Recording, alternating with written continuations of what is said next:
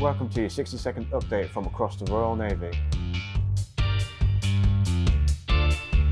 We're on board HMS Protector as the Royal Navy's icebreaker continues our scientific mission off the Antarctic Peninsula.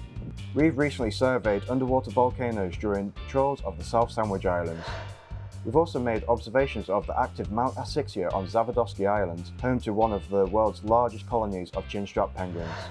Royal Marines will get new vehicles as part of a £140 million agreement. 60 upgraded Viking all-terrain vehicles will be used for combat across the world's harshest climates from 2025. There's a range of charities which provide invaluable support to serving people and their loved ones. Search charities booklet on DEFnet. Royal Navy aviators have built their own drone that will eventually be used as part of trials of new sensors and equipment. The drone is known as the Walrus and is made by 700 ex-Naval Air Squadron. That's your lot, we're back for more in 2 weeks.